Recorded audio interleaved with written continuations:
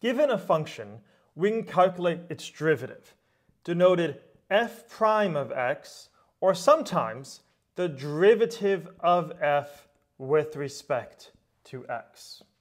This notation just follows from a definition of derivative. Derivative is measuring the change in f, how much f is changing. So f of x plus h minus f of x over the change in x. X plus h minus x would just be h. And then you take the limit of that as h goes to 0 to give you the instantaneous rate of change of your function. Recall, this just measures the slope of the tangent line at any point x. For example, if you just have the function y equals x and you want to calculate its derivative, the derivative of just the function x, you can look at the graph of that function.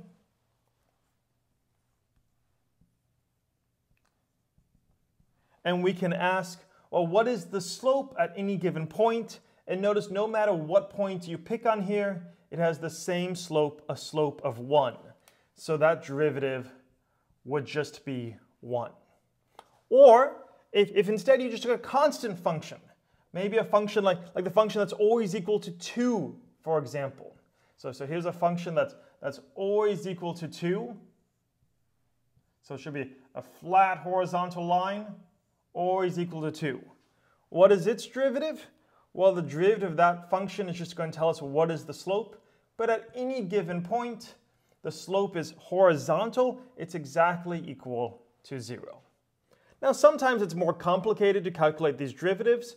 For example, if you want to calculate the derivative of a function like x squared, you can't just look at the graph of it,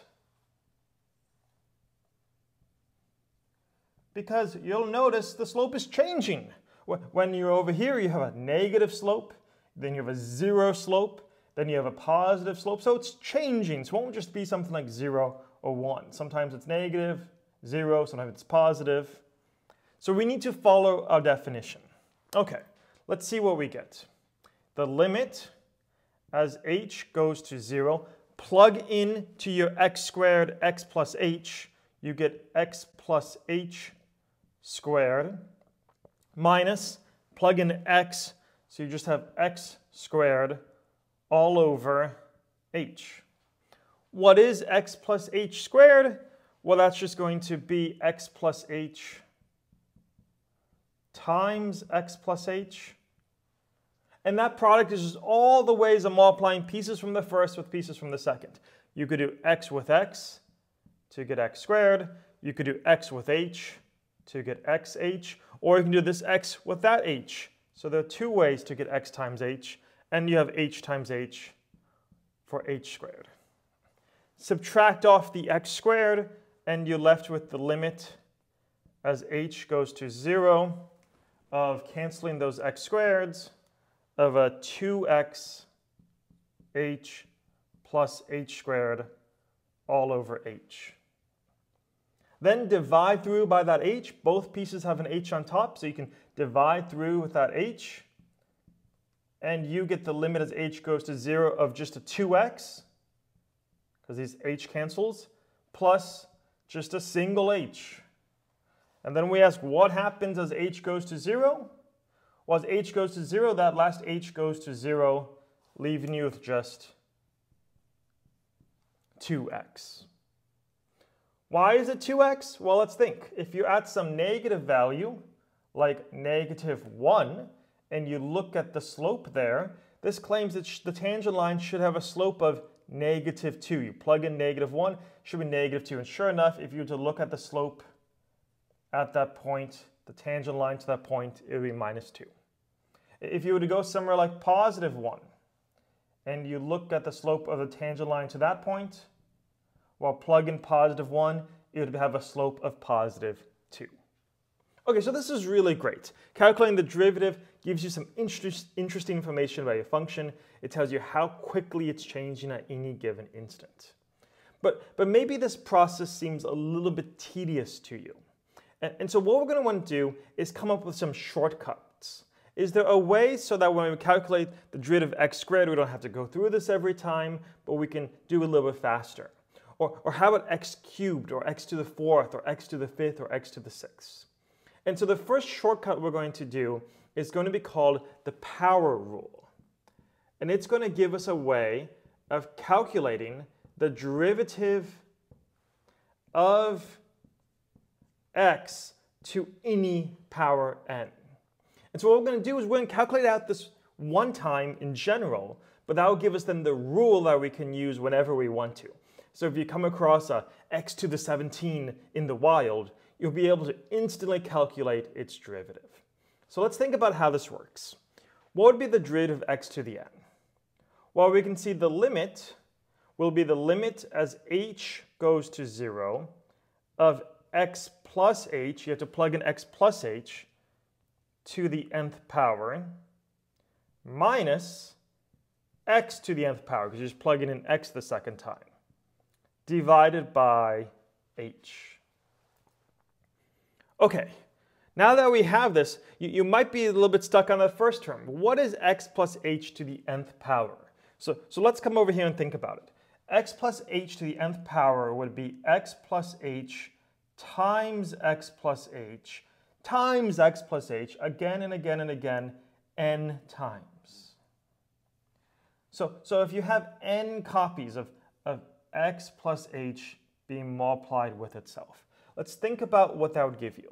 This is all the possible ways of taking a term from each of these and multiplying them together. For example, you could do the x times all the x's, and all those together would give you x to the n. Or what you might do is you might want to do this x times all the x's, but then multiplied by the last h. Then you only have x to the n minus 1 copies of x and an h at the end. But it didn't have to be this last h. You could have picked, say, this first h and then all the other x's. That also would give you x to the n minus 1 copies of x, and an h. And so it turns out there are n different ways of getting x to the n minus 1 times h, depending on which h you pick. You could pick the second h and all the other x's, or the third h and all the other x's, and so on. So there are n different ways to get terms like this. And then it continues in a similar fashion.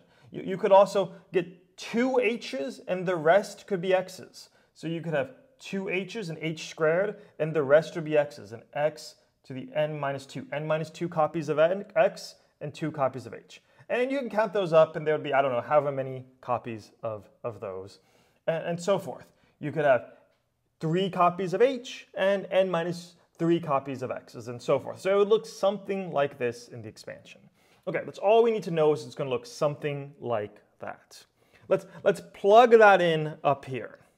So now we're going to subtract off this x to the n piece.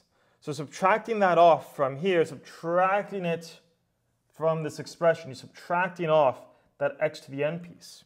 We'll just leave you on the top of your limit with an nx to the n minus 1h, that's this term right here, plus, I don't know, however many copies, I don't know what that number is, it's, you know, n or n squared, who cares, whatever it is, of x to the n minus 2 times h squared, plus some other terms.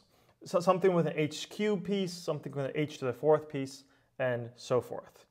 And that will all be divided by h.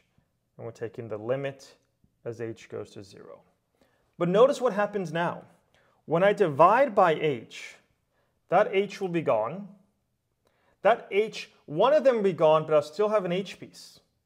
And likewise, the next term would have an h cubed in it, so when I cancel one of the h's, it still has an h squared, and so forth and so on. And so what do I end up with? Well, now taking the limit as h goes to 0, this whole thing will go to 0, because it still has an h. And all the other terms still have h's also. And so all I'm left with is n times x to the n minus 1. That is our general rule, is whenever you have an x to the n, and you want to take the derivative of it, you just bring that n down and you're left with x to the n minus 1. Let's think about the case of x squared. What does the rule say the derivative should be? It says, well, you can instantly know the derivative should just be bring the 2 down, the n comes out front, and then you have x to the n minus 1. 2 minus 1 would be 1. 2 times x to the 1, which is the same thing as just 2 times x, the answer we got. Incredibly, this is a property that doesn't only work for whole numbers n, but for any value n.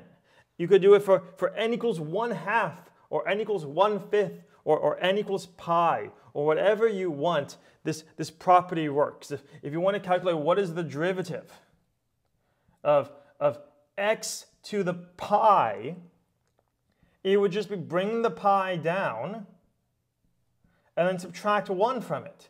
X to the pi minus 1, and so on. So this is the power rule. It gives us a shortcut whenever we want to calculate the derivative of x to some power.